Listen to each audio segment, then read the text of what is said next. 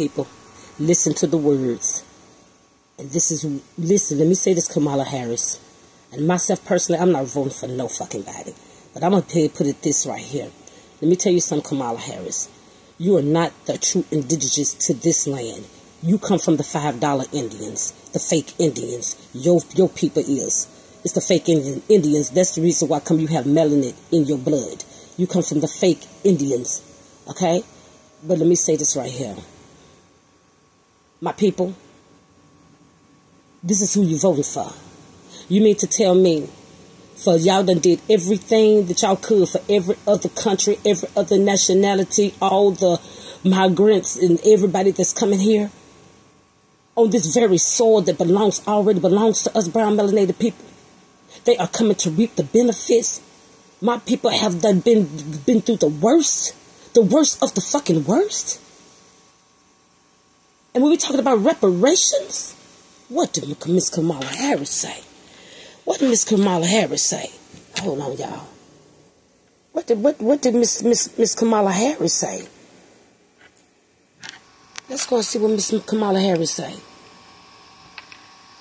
For black people. Well, listen. Again, we had start it over. Do you support reparations for black people? Well, listen. Look at it. Look. Again, look. We had over 200 years of slavery. We had Jim Crow for almost a century. Remember that, Kamala? We had legalized discrimination, segregation, and now we have segregation and discrimination that is not legal but still exists and is a barrier to progress. We have disparities around housing. We have disparities around education. We have disparities around income. And we have to recognize that everybody did not start. Look how she looking at Kamala. You ain't saying the right thing, Kamala. And in particular, black people have not. And so we have got to recognize that and do something about that and give folks a lift up. That's why, for example, I'm proposing the LIFT Act. The LIFT Act that she never did nothing about. $100,000 or less as a family, a tax credit, which will benefit and uplift 60% of black families who are in poverty. So by default, it affects black families, but there's not a particular policy for African Americans that you would explain. It's not a particular for African Americans. She said no. The reality of who will benefit from certain policies. She said no. When you take into account that they're not starting at the same place and they're not starting on equal footing, it will directly benefit black children, black families, black homeowners. We're talking about something for the black collective, not involving everybody else, Kamala. Focus on the specific issues that have resulted in the greatest disparities. And we understand that that's part of why we're doing it. Listen, the reality also is this. Any policy that will benefit black people will benefit all of society. Let's be clear about that. Why do it got to benefit all of society? Pause. Why does it have to benefit all of society when all of society didn't take this Willie lynching and Jim Crow and all of that? All these motherfuckers went here. Didn't nobody build this bitch, but everybody's reaping the benefits off our fucking back. And Kamala Harris, you saying no. What you're going to do is going to benefit for everybody. But everybody wasn't the one who been through the shit that my brown melanated people been through. Nobody. And what you say? No. You want to way to benefit everybody. Everybody didn't do this. Everybody didn't build this country. Everybody didn't go through the fucking hell that we've been through as a people. But these are the people that you're running out to give your votes for. Let's finish what she's saying. That's only going to benefit black people? No. She says it's not going to only benefit black people. Let me take it back. Let me take it back. By we're doing it. Uh-huh. Listen, the reality also is this. Any policy that will benefit black people will benefit all of society. Let's be clear about that. Let's really be clear about all of society, not for just black. I'm not going to sit here and say, I'm going to do something that's only going to benefit black people. No. She said no. Whatever benefits she said no. Benefit that community and society. She said no. Country. Right? No, bitch, not right. Not right. Let's play it a little bit back again. Let's really of society. Let's be clear about that.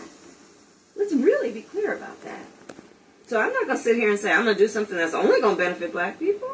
No. No. Whatever benefits that black family will benefit that community and society as a whole and the country. Right? No, bitch. Not right.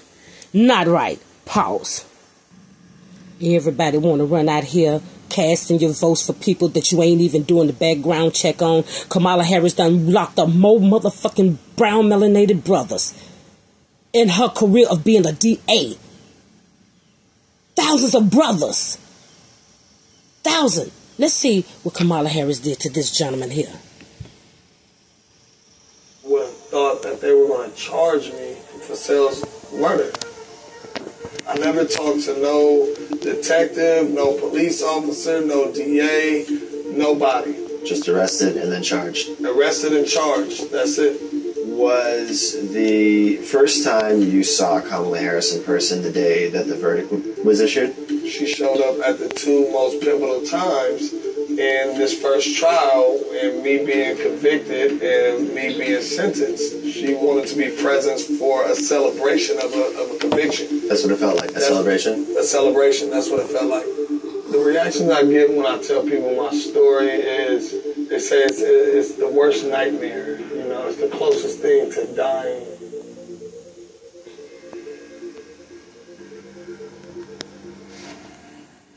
Well, I want to read you a quote real quick. The job of a progressive prosecutor is to look out for those overlooked, to speak up for those whose voices aren't being heard, to see and address the causes of crime, not just their consequences, and to shine a light on the inequality and unfairness that lead to injustice. It is to recognize that not everyone needs punishment, that what many need, quite obviously, is help. Kamala Harris wrote that in her book, The Truth We Hold. Does that sound consistent with the kind of with the brand of justice that you saw administered by offices that she was running? It definitely sounds like Kamala Harris right now as a senator, but at the time of her being the head district attorney of San Francisco, that is almost polar opposite of what I felt and what our community felt in San Francisco. Where are we? Right now, we are in Sunnyvale Projects, where I was born and raised at. Now, this isn't a place that you'll want to bring outsiders into, in a place that they don't want to go. This ain't a place that feels comfortable. It feels like you might get robbed, you might get shot. Police were keeping files on you, your brothers, and other people who were living in Sunnyvale from a very young age. They already had me labeled, because I'm in this community, as a potential gang member, potential killer, potential drug dealer. You gotta wake up to the fact that, you know, things are set up against us. Yes, it is. Conspiracy. Yes, it happened to you. Exactly. It's proven in court. Absolutely. Places like this have been developed for predominantly African American people. Goddamn right. Not be able to succeed beyond it. That's right.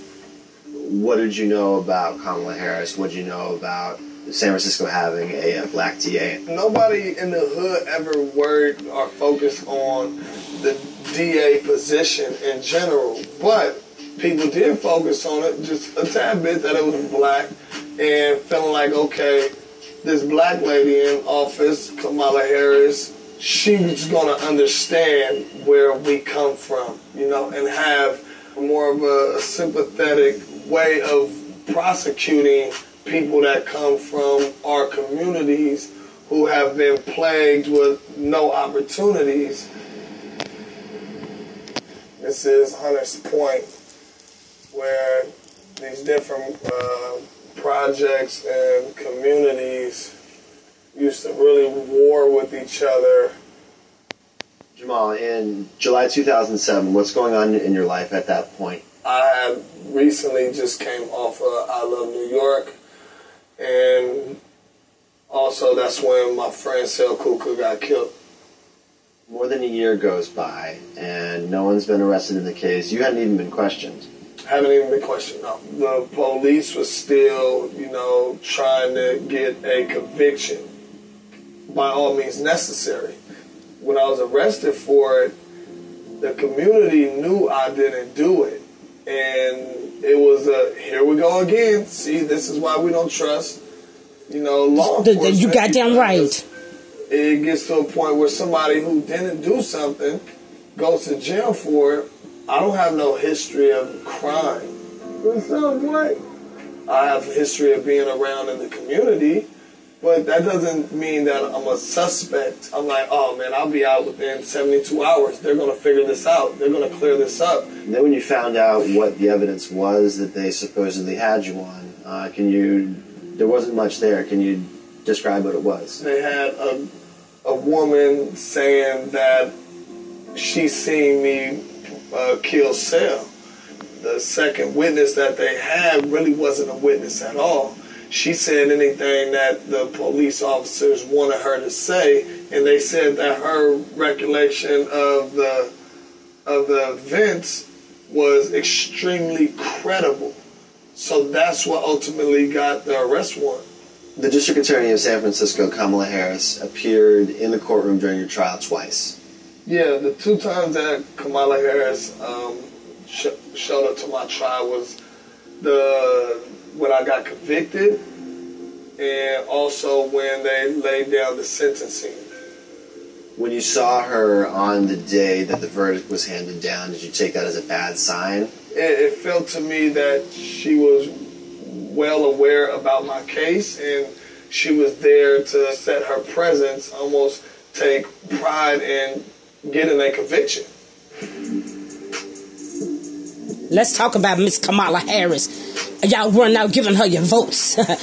She don't give a damn about your brown melanated people. The people that's fighting against my appeal to keep the conviction is the Attorney General office. I learned it reading, their reply to my appeal, and you see Kamala Harris' name at the bottom. And now it's starting to feel a little personal. When you win the $13.1 million, yes, he won it. What she did to him, he won it. There's not an amount that could get back those 7 years. 6.5 years that I spent in prison. But instead of me coming home feeling like I was a victim, I wanted to prove that I'm a survivor, and I will not let my story go unheard. That's right. I'm not necessarily saying I'm looking for an apology, but some acknowledgement from her that she could have messed up would be, of course, that'd be huge. You could have made some mistakes. You could have missed some things. For me, it was a big miss. I had life in prison. I've met people in prison that was wrongfully convicted. I want my story to be out to provoke reform, ultimately. Beyond that, I want to be able to be who I want to be. I'm an actor. I'm a musician. I'm a father. I'm more than this person that was framed. I'm more than this person that was wrongfully convicted. Thank you for your testimony, my brother. So, now you see, Kamala is not for you just because her color looks similar to yours. All skin folk ain't kinfolk. And I ain't saying run out here and vote for nobody. If ain't nobody talking about giving you back your land, if ain't nobody talking about reparations to our people, which we know we ain't gonna get it. We're not gonna get it because what did Kamala Harris say? She said no. No. If people black, I'm not just doing nothing for black people. No. It's what she said. And y'all run out here and give her your votes. Y'all giving this woman your votes just because she looked like you. But you ain't did no background check at all. None. The sheep that's running to the slaughterhouse.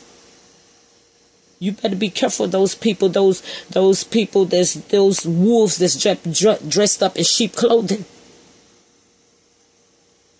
I just wanted to share that, y'all. Kamala Harris is not shit. Ain't shit. She ain't never been shit. She was over Biden, put her over the border for all the immigrants. To stop the immigrants. Kamala Harris have not did a motherfucking thing. Not shit. And the thing that she told that she had put in place, she was going to put it in place for people to, black people still to be able to benefit off of it. She never did. She tell you this shit to get you to vote for her. And then she do the very fucking opposite than what the fuck she said she was going to do. I'm just spreading some knowledge to you. Y'all have a grand rest of your day. Ashe.